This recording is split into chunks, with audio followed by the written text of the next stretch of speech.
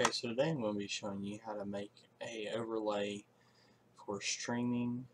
If you're streaming on Twitch or whatever you're using, I'm going to be using Gimp.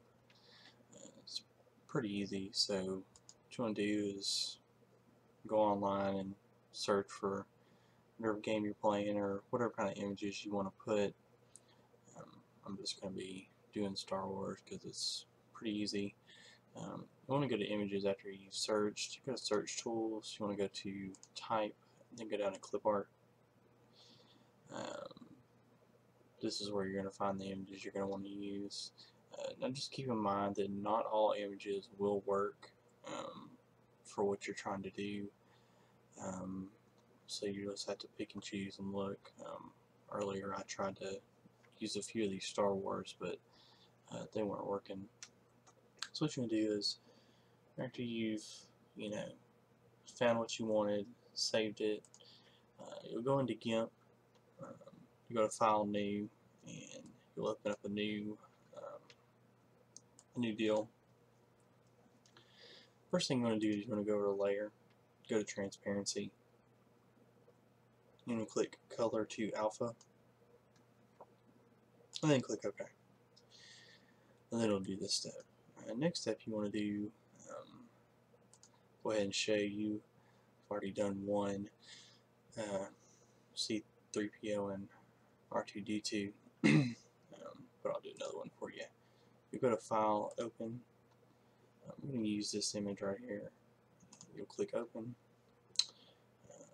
Get your Move tool. It's going to look like this. What you'll do is you'll grab it and move it. A lot of images you're probably going to resize. This will be your resize tool. So let's see. You just scale it down to whatever you want, and I'm just going to pick that and get the move tool and move where you want it. I'm just going to throw it over here. And there you have it, and that's pretty much how you do that. And then what you want to do after that is whenever you go to export it, you'll export as, and I already have mine saved. You'll finish and replace it, and there you go. It's going to be as simple as that. And show you here, I use OBS, and so if I want to just overlay it, right click, add image, browse, let's see,